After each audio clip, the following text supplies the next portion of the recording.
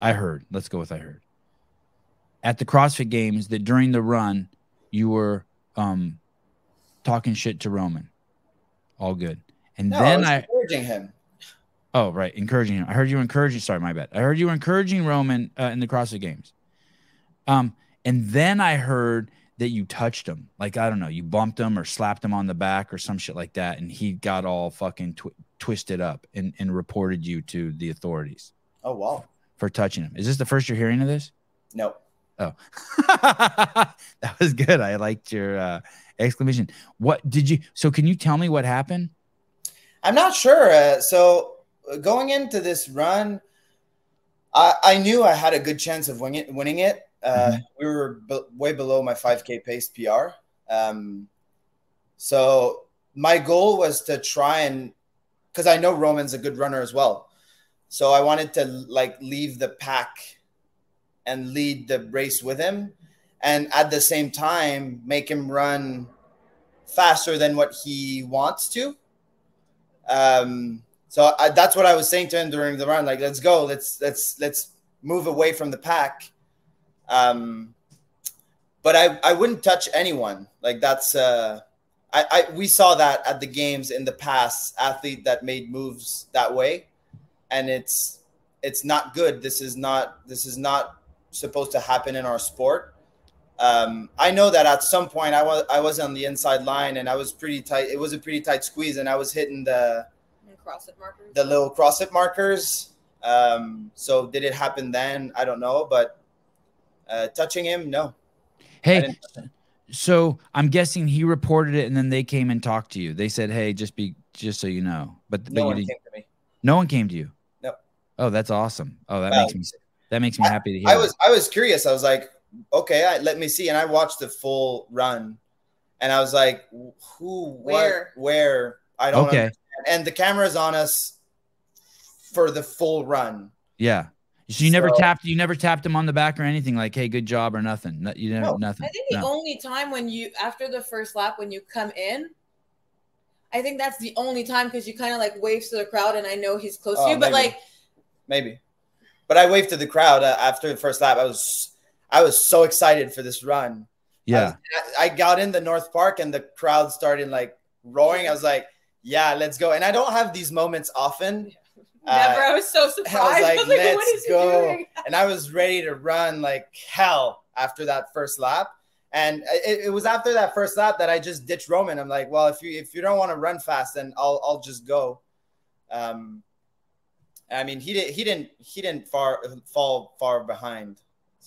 So in this clip right here, can you play this clip? We can hear you. This is, I think, you saying something to Roman. Let's see. I can't hear anything. No, I can't hear anything.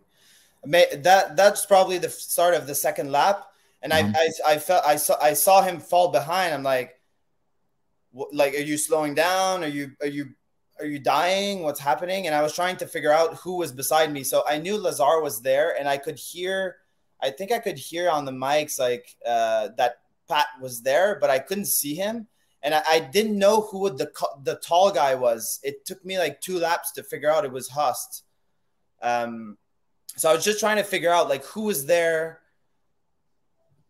trying to figure out like where they were on the leaderboard, who I was battling with for points, how many I had between me and Roman. So all these things were going through my mind and like trying to calculate because I was at that point, this is Saturday morning. And this is where I had to start like gaining points because I think I was coming into Saturday in 2nd or 3rd place. And Roman had 100 points on everyone. So I was like, if I want to gain some spots, then I need people in between. So I was just trying to figure out like who was where.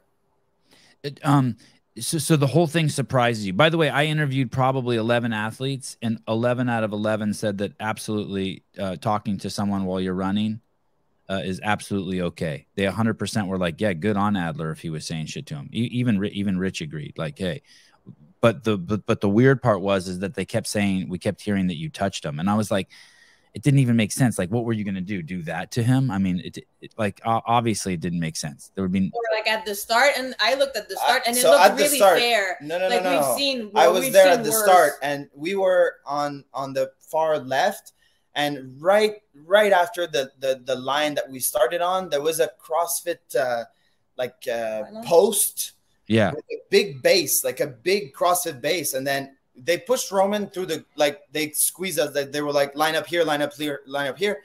And then it was legit like 6 feet in front of the line. And if we would have started squeezed through the fence, he would have been stuck behind everyone. So both of us, we were like, no, like, we're not starting here. We'll move. And I was fine because it was only in front of him. And I could have just said nothing and say like, well, you're going to get stuck and I'm jetting and you're gone. But I was like, I was pushing the guys beside, and I think I had Chandler Smith right beside me. And I was like, Chandler, squeeze back to leave him space. And I said to Roman, like, I'm going to leave you space. I'm not going to push you and trip you in the thing.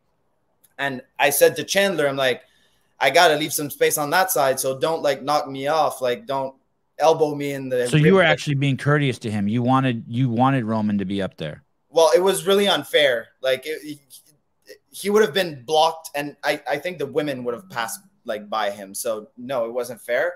But I mean, we left plenty of space. We had plenty of space to start, and he sprinted the first few meters, I think, probably to be safe and go around. But I did leave him space, plenty of space to not trip over the thing. I don't know why they would put that there. Like, just move everything out of the way. But we flipped the whole script on this story. It went from you're picking on the poor little Russian guy to you left room for the giant Russian. What? People can think whatever they want. I really don't care about it. Like, I ran a fair race, and my plan was to bait him and going fast and trying to make him fatigued. And it didn't really work, actually. And that's why on second lap, I was like, fuck this. Like, I'm going. But yeah, I could have done that race way faster. What about on the row? Were you chirping him on the row? There was also stories that you were chirping him on the row. Oh yeah, I made him miss. I made him go to the row before he hit the box. That was me. Fine. Thank you so much for coming on. I know you're amazing, Caroline. Thanks for doing this. You guys are always welcome on the show. I'm so stoked for you. Incredible victory. Pleasure watching you all week. Thank you. Thank you. You guys are two just really incredibly sober, positive individuals, and I'm always stoked to talk to you guys. Yeah. Now we got to work to keep